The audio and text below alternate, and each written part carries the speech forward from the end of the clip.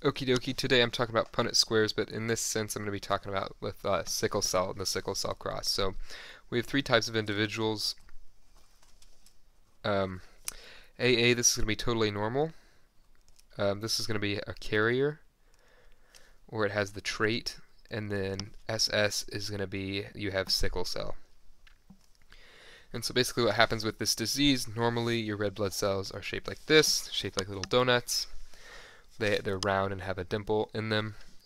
But with sickle cell, you get some cells that look more like sticks, kind of, and so they can coagulate and cause problems. But the reason you would want this is in East African lowlands, you have mosquitoes that fly around with malaria, and this offers malaria resistance. So these are resistant to malaria. And so in African people, we see this trait come up a lot more often. There's a lot more people with sickle cell.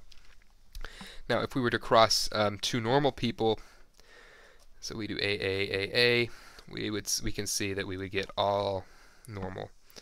Same with all sickle cell people.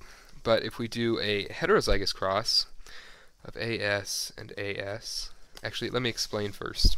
So in the first one we did, we had big A, little a. But instead of the recessive trait, we're going to use an S instead. So the only difference is that a little a and a big S, they're the same. That's the only difference between this and this. The previous one and this example. So we'd have big A, this big A would come over here with the S, this big A with the S, and then SS. So if we have two heterozygous parents, we're going to get the 1-to-1 ratio once again. So we'd have one normal kid.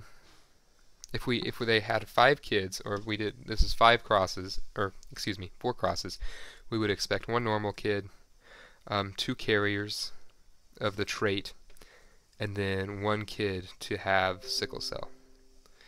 And that's how we would expect that to go. Now, if you're a parent that has a carrier, and then, so let's say, and I'll get into trees in a little bit, but if we have a parent that is a carrier, and then a normal parent, if we do the cross, then we can see that we'll have big A, big A, big A, big A, big A, S, big A, and then an S. So we'd have a 1-to-1 ratio. Out of 4 kids, we would expect 2 to be normal. So that would be those 2. And because really it'd be 2-to-2.